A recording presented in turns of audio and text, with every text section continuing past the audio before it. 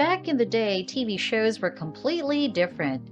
They were truly educational and practical, like The Old House, starring Norm Abram. The show made Abram probably the most famous carpenter in the country, even till today, since it premiered in 1979, and rightfully so considering his excellent woodworking skills. But we are in completely different times right now, so where is Norm Abram now, and what is he doing?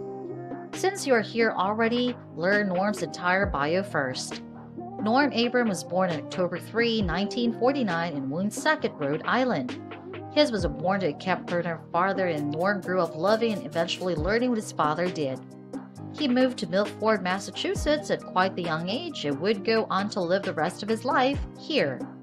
He also ended up completing his education in the state, graduating from the University of Massachusetts.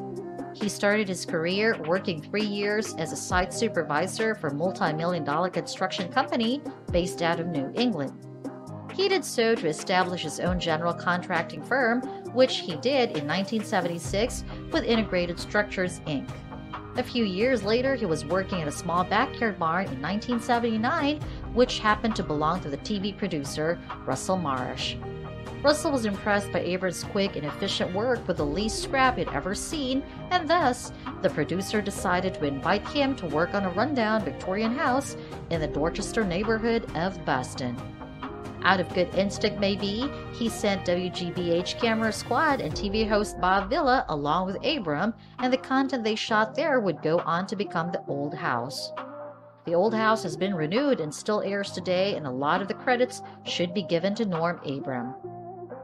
He also went on to star in its spin-off series called The New Yankee Workshop from 1989 and gave it continuity through its 20 years and 21 seasons run until 2009. Norm is also the author of 8 different books about carpentry and woodworks, including The New Yankee Workshop, his first in 1989, and Ask Norm, his most recent, in 2001.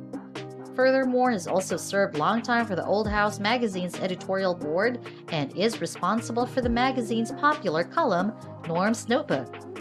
It is understandable how the 71-year-old has a net worth of over $2.5 million. However, recent years have been worrisome times, with the pandemic and a different disaster every day. People got worried about old Norm, especially after rumors of his death and ill health began spreading online like wildfire.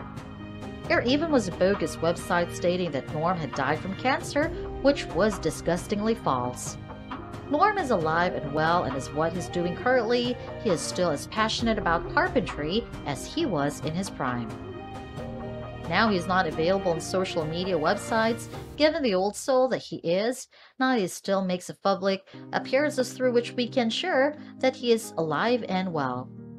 However, he told us that he is still continuing to his passion in carpeting and woodwork. He seems to be enjoying his personal life as well, being married to his longtime wife, Elise Hunstein, since September of 1999. They do not share any children together, but Norm does have one daughter named Lindsay from his past marriage to ex-wife Laura Cohn.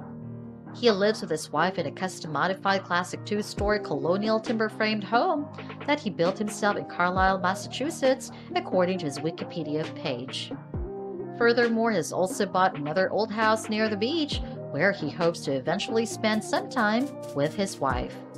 The only thing that the house doesn't really have is a shop, but luckily, Norm still has access to his shop from the New Yankee Workshop, which he realizes he won't have access forever.